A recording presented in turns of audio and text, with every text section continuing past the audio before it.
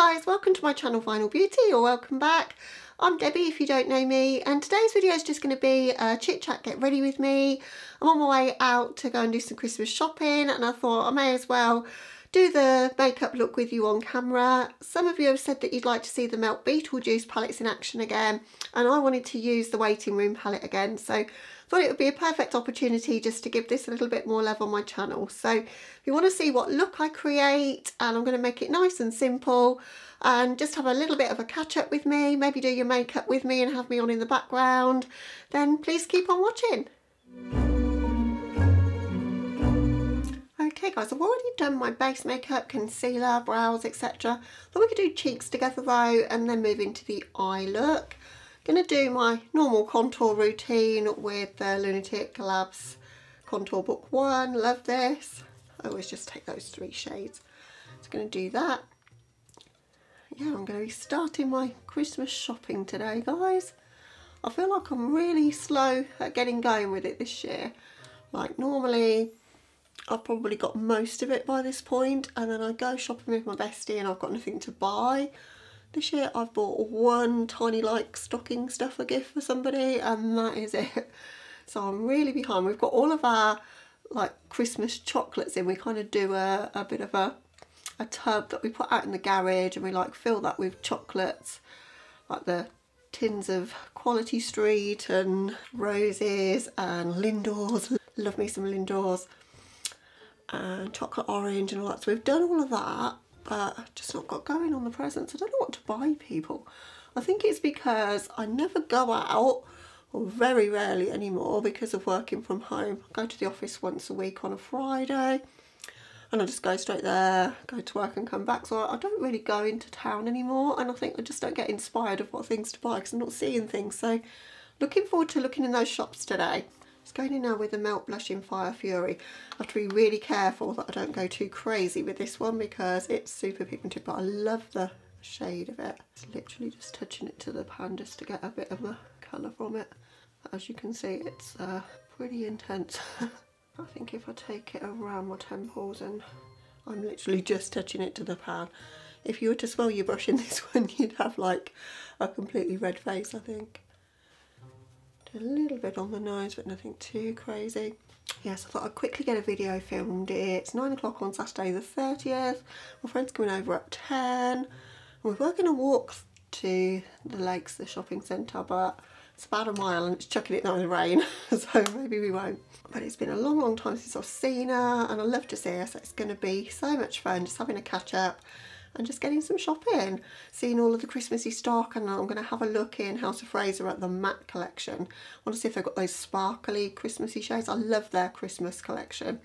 Going in with ColourPop Flexitarian from a highlight. So yeah, that's the plan. And then this afternoon, when we get back from there, a bit of shopping with my husband as well, but somewhere else. So it's going to be lots of shopping. And then tonight, we're going to watch the Muppets Haunted Mansion. That looks fun. I've been saving that. It's on Disney Plus if you have that. We've seen a lot of the spooky kind of movies before, so we thought we'd save that because we haven't seen it. It's only an hour, I think.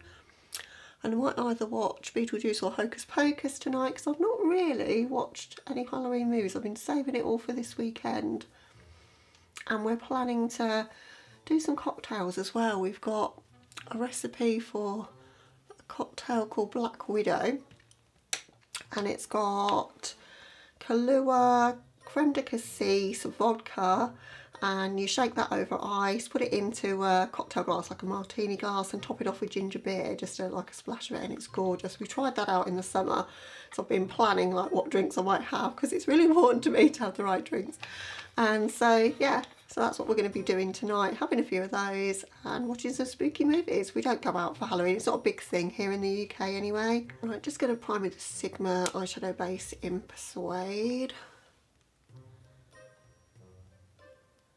So how have you guys been keeping, and are you excited for Halloween, and what are you guys doing? I'd love to know. Have you been enjoying seeing all of the spooky makeup releases coming out? I've been more tempted by makeup than I've been in a long time. I think it's because I've started filming a lot more again, and I'm always really inspired at this time of year to create makeup looks and to film videos, much more so than in the summer. You probably noticed I've done a lot more videos this month. I feel like I've run out of time to do all the videos I wanted to do. You might still be getting some spooky content in November. But I just don't want to take the background down. I love how it looks. I don't know what to put there instead either, so I might extend it by another week just to fit in a few more things I want to do. But eyeshadow's just eyeshadow, and I do spooky looks most of the time anyway. But yeah, I've gotten a lot more into makeup again just lately, and with that comes a lot of temptation to buy things, so I've been a little bit naughty, not too bad, but I'll tell you what I've bought in a moment as we do the eyeshadow look. I'm just going to keep things really simple with this look. I want to use that shade Juno all over my lid, put a bit of grey in the crease, and then I want to use, I think, No Exit on my lower lash line, and there's a bit of a wing, and that's pretty much it. So yeah, I'm not planning to do anything too crazy with this look, because I always feel if I'm going out shopping or just something where most people that you're going to see are not going to be wearing heavy makeup, even when I do what I consider to be quite a toned down look, I seem to attract the stares, and somebody will say, oh, I like your makeup, and I'm wondering whether they really do or if they just feel like compelled to say something because it looks like odd to them because I'm wearing so much of it. Not that I care, but I don't know, don't want to embarrass my friend, she doesn't really wear that much makeup, so that's looking nice. Quite like that. I'm going to keep it, as I say, quite toned down, nothing crazy. I love grey eyeshadow so much. I know it's not a popular one with a lot of people, but I really, really love it. It's kind of my neutral. I prefer it much more than brown on myself. So yeah, the things I've been buying then, well, I have bought the Blend Bunny Surge palette, and I have no faith I'm actually going to ever get it, and I've reached out to the brand and they've told me to be patient, but I don't know guys, I don't think it's coming. I ordered it on the 6th of October. It shipped pretty much within a few minutes. It got to Heathrow Airport because you can track it all on the shop app through Shopify. Got there on the 13th and it hasn't moved since, and I'm like, normally when things make it to the UK they're 2 or 3 days and they're with me. So I reached out to the brand and they said they're prepared to look into it, but I've got to wait another 2 or 3 weeks, so I'm getting a bit frustrated waiting for that because I wanted to do some Halloween kind of looks with it because it's got those dark tones, but then it's also got the more neon shades. I love the way it's set up, although it's a bigger palette, it's got a very interesting setup with pastels, mid-tones, deeper shades, shimmers, and then these bright vivid neon shades. So that may or may not get to me at some point, but probably a lot later than I really wanted it. Right, I don't think I want any more shadow, just need to kind of just get that to blend a bit. I'm going to take the shade Somewhere and the white just to fade things a little bit, but just on this same brush. Just tapping that off super well so it doesn't end up making a real white cast to my brow, but I just feel like it needs something on the edges just to blend it a little bit. So obviously I've bought the Luna Beauty Moonspell 2, how could I not? It's definitely my kind of aesthetic, so I had to have that, and I've done a video with it. Didn't get very many views, I was quite surprised. I thought people would be interested in that. I think I was again too late to the party with that one, and I feel like the more videos I put up the less views I get, so I don't know, maybe you guys are getting fed up with me uploading so much, I don't know, but yeah, that palette I've still got to test out some more, and I want to do some more looks with it if you guys want to see that. And then I had a moment of weakness. I had Monday off and I was just scrolling ColourPop. Never a good thing to do because I always end up buying something. And I'd had my eye on the Tinkerbell collection when it came out, but I was like, I don't need it. Got lots of green eyeshadow. But I was in one of those days, I don't know if you guys ever get this sometimes, you're just like, oh, just get what I want to get. Why do I have to keep giving myself rules and not having things that I want to get? I can afford it. Why don't I just have it? And they had a 25% off site-wide sale, so you can guess what happened. Bought the whole collection, but I'm really excited because there's some Super Shock cheeks, which I can never say that, Super Shock cheeks. still can't say it, but anyway, they're in there. There's a couple of blushes and highlight, and there's some Super Shock eyes as well. So it's a really nice collection, I think. And anything that's a tie-in with Disney, I'm all about. Right, just going to put glitter primer on my lids. So I ordered that, and then, of course, the Nightmare Before Christmas collection was announced. And that seemed to just come from nowhere. I wasn't expecting that. I don't think anybody was. And whilst the colour story is, yeah, it's alright. It's good for ColourPop, I think. It's quite deep and grungy and unusual for ColourPop, but I think they could have done way more with it, as everybody has said. But I don't hate it. I just wish I was less pink in it, because I'm not the hugest fan of like bright pinks on my eyes. I don't know, sometimes I am, but don't combine pink with the sort of shades that are in there very often. But I think I can create some nice looks with it, and I'm really excited for the Jelly Matte shadows because I've never tried those. So I bought the eye bundle, which has got the Jelly Matte shadows, it's got the black and white felt tip eyeliners, the BFF liners, the Super Shock shadows, Jelly Matte shadows. Oh no, it's not Super Shock shadow, it's Glitterily Obsessed, sorry, and the Jelly Matte shadows, and the palette. And then I just ordered one of the lipsticks. I got the Jack one in the red, but now I'm thinking, why didn't I just buy all three? Because that packaging is so pretty on the lipsticks, like it's like a Christmas ornament. Okay, all over my lids I'm going in with the shade Juno, that one, the silver. So I'm just going to pack that all over where I've put the glitter primer. So this is going to be a simple and not too crazy looking look, which is fun sometimes. If I'm doing my makeup for myself, I don't always go super crazy and creative. Then I went back to the ColourPop site just to see what it would cost me to get just the lipsticks, but then of course you've got to make a certain amount to get the free shipping, and I'll have another lot of VAT to pay. And I was like, oh, why didn't I just get all three lipsticks in the first place? But they've got some sort of offer on there at the moment where like you get about 4 different products free that you can just add to your cart. So now I'm looking at the Disney Princesses Super Shock Vault and I'm thinking, do I want that? Somebody needs to stop me because I've been so good this year and now I'm just like, I want everything. I think that's the problem with denying yourself for so long.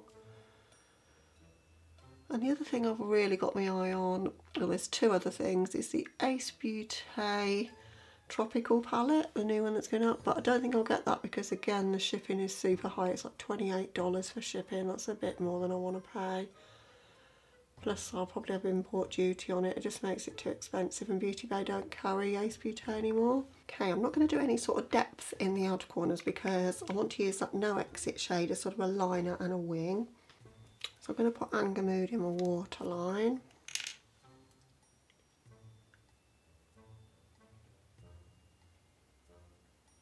And I'm just going to run No Exit on my lower lash line and kind of flick it out into a wing shape. So yeah, there's that, and then the Martine Cosmetics 669 palette, which is right up my street because it's all dark and gothy kind of shades. It's absolutely gorgeous. The packaging looks gorgeous. And if I get any, that's probably what I'll pull the trigger on. Probably that and probably some more ColourPop, because you just can't beat the value for ColourPop and the fact that the shipping ends up quite reasonable as well. And I think that's definitely what puts me off. I love my US indie brands, but the shipping and customs and just the long wait as well.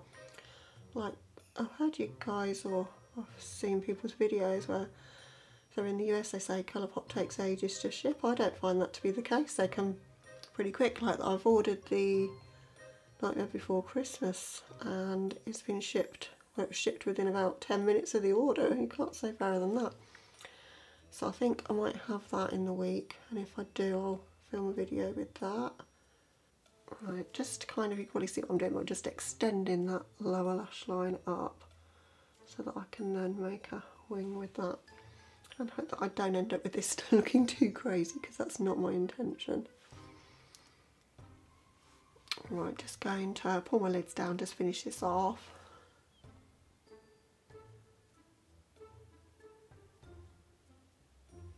think I'm going to go with a flat definer. I think it might be slightly easier to just press the shadow.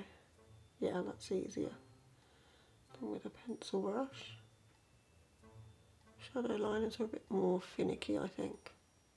But they are more forgiving because if you go wrong, it's easy to erase it than if you've used a liquid liner. I think this is going to look quite nice when it's done. Just a case of building it up a little bit on these crinkly eyes of mine. When my eyes open, I want it to look like quite a fat wing coming out rather than a skinny kind of wing that I normally do if I use liquid liner. Yeah, quite like how that looks. Just going to do that on the other eye. So what out of the things I've said that I'm going to get are you excited to see me use, if anything, guys? I might have to do some polls on my community tab just to kind of get your thoughts of what you want to see, because I don't really know what to film with half the time. I know what I like to use, but I don't know what you guys would prefer to see, and obviously want to make videos that you want to watch, else I may as well sit in my room and just do my makeup for myself, which is also fun. I've been able to get a bit more content done because I'm filming after work. I usually walk before work. I leave the house at 6 and I walk for about an hour and 3/4 and I start work at 8. So I just literally get home, jump in the shower quickly, start work at 8. And I like to do that in the mornings just to like get myself going for the day. But I usually walk in the evenings as well, and I've kind of knocked that on the head at the moment so that I can film. And my husband gets home from work around about 5 and I finish work at 4, so I've got an hour there to film. So what I've been doing is filming one day and then spending that hour the next day editing, which means I can probably get about 4 videos up a week and still have evenings, and there won't be these massive gaps of time where I've got no video going up. Honestly, the hardest part sometimes when you're not buying new things is thinking what to title the video. Like to get it to sound interesting so that somebody might want to watch it. So that's not easy. Like if you're doing a first impressions, you can say whatever it is, tutorial swatches, first impressions. If you're just doing a look with a palette from the past, it's a bit more tricky. This is taking me way longer to get how I want it than I thought it would. And it's not perfect by any means. I think that's okay though. I think that's as crazy as I want to go with it. I might just put a little bit of the white in my inner corners just to highlight there with that. A matte inner corner. This isn't white really, it's kind of white with a bit of grey in it. Yeah, that might just liven things up just slightly. I used this palette in my halfway to Halloween look in July, I think it was, and I cannot remember what look I did, so hopefully I'm not doing something similar, but I think I went a lot more deeper and darker and Halloween-esque with that one. This is a lot more toned down and wearable, I think. Okay, so that's all I'm going to do for the eye look. Just going to hop off camera for mascara and lips, and I'll be back with you with the final look and to wrap up the video. Okay guys, so this is the finished look. Really love how it came out. I need to do those shadow wings more. It was quite easy to do. I think melt shadows are perfect for it because they're super pigmented and they go over the top of a shimmer quite well. And you can really pack them on for a punch and you don't get that fallout that you do when you try to blend them. So I think that's a good way to use those super dark colours from Melt. So I'm inspired to do some more now. But I love how it turned out because it's dramatic enough to kind of still be me, but it's toned down enough that I don't feel like it's too out there for, like, you know, just being in general company kind of thing, if that makes sense. For lips today, I've gone in with a Kaleidos Makeup Lip Tonic. This one's the shade Immersion. And I don't have any of their lip clays. That's going to be a purchase for Black Friday. I love the look of that Apple collection they brought out. Haven't ordered anything from Kaleidos for a long time. But yeah, need to get those. But this is good because I'm going to be drinking coffee. Don't know if we're having lunch or not. and it's kind of a lip stain as such, so it wears really nicely. It's kind of the colour of my lips but a little bit more mauve, so when it starts to wear off, it's gonna wear kind of gracefully rather than leaving me with lots of like gap in the middle and kind of just the outline of the shade on the outer part of my lips, which I hate to see when I'm wearing a deeper colour. Just don't want to be worrying about it, you know, I just want to enjoy today and yeah, just start that Christmas shopping. I'm super excited. So I've got half an hour to go. I managed to film the video in super quick time for me. It normally takes me ages. I hope you enjoyed this video and it didn't come across too rushed, but I really wanted to just play with the waiting room palette while it was still Halloween time.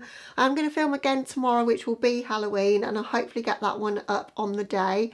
But if you don't get to watch that one, guys, happy Halloween. I hope you're going to have a wonderful weekend if you celebrate it, doing all the spooky things, and hopefully catch you in tomorrow's video. If you're new to my channel and this is your first video of mine, don't forget to hit the subscribe button on your way out so that you don't miss out on any future uploads. But take care of yourselves, guys, and I'll catch you in the next one. Bye, guys.